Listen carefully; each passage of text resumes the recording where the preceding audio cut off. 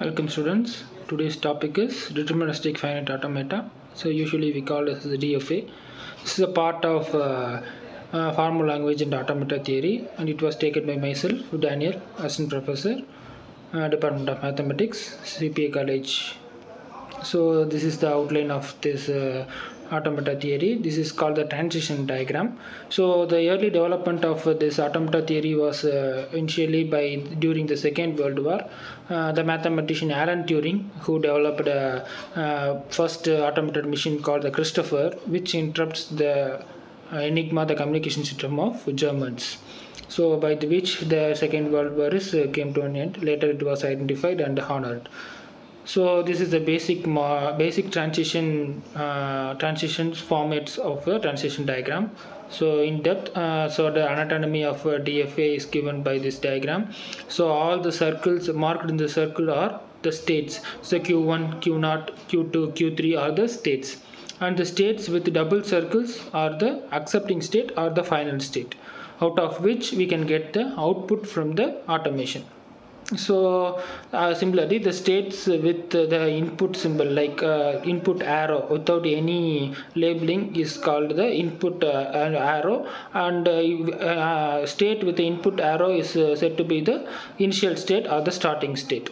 So and all the other arrows marking with zeros and ones are called the input symbols. So if we consider something like, if we consider from Q0, it takes 1 and it will reach Q1. So the transition from Q0 to Q1 is accompanied by the input symbol 1. So if we take the output from Q1, it has 1. Similarly, if Q0 have the self loop of 1, so self loop of input 0. So if you take the transition from Q0 to Q0 itself, it has the input symbol 0. So it has n number of zeros, and if we take from Q0 to Q1 by taking the input symbol 1, and if we take the output, means we will get the output as 0 0 0, n number of zeros and 1. So in depth we will see in the next example. So machine of the string that accept the process is called the DFA. So the alphabet of a finite automation is a set of all the symbols. For this example, we have the input symbols as zeros and ones. So language of a finite automation is a set of strings that accept by the automation. So consider this example. So in this example, the initial state and the final state both are same as the Q0. So because the open arrow is is in front of the Q0, and also the double circle is also in the Q0. So both the initial state and final state is Q0. It has a self loop of 0 and 1.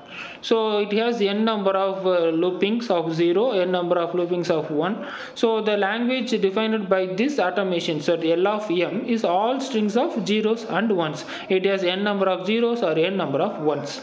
Consider the next example. So in this example, so we can have Q0 and Q1. You have two states. The input symbol is marked in front of Q0, as well as the double circle is also marked to the Q0. So starting state and the ending state is both same in Q0, but the labeling is different from the previous example. So in this example, so we have the loop in both states. So the labeling is marked with zeros, but the transition between Q0 and Q1 is marked with 1. Suppose if we consider the transition from Q0 to Q1, it will take the input symbol 1 and it will reach Q1. So after reaching Q1, we need output, means again we have to travel to the Q0.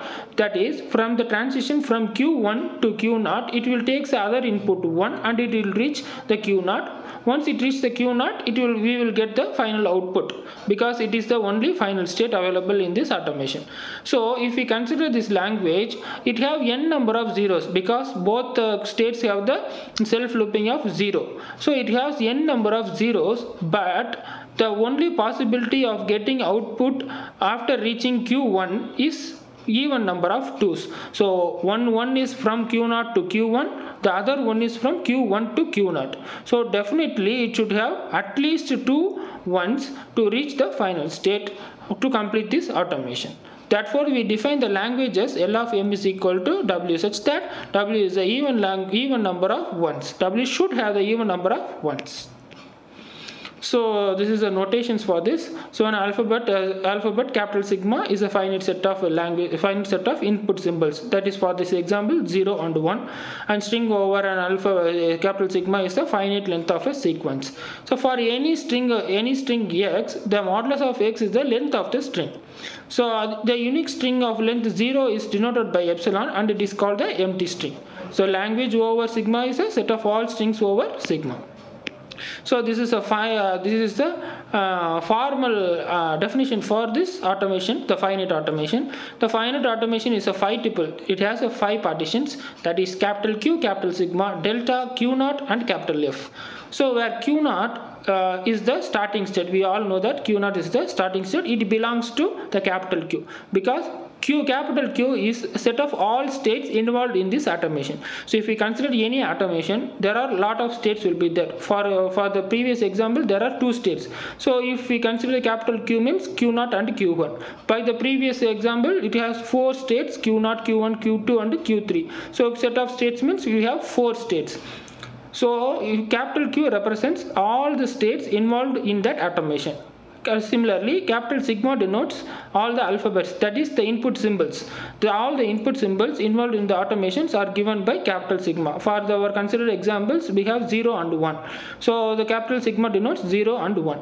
So then the transition. If we consider the transition, so we all see that, so from Q naught, it will takes the input and it will reach Q1.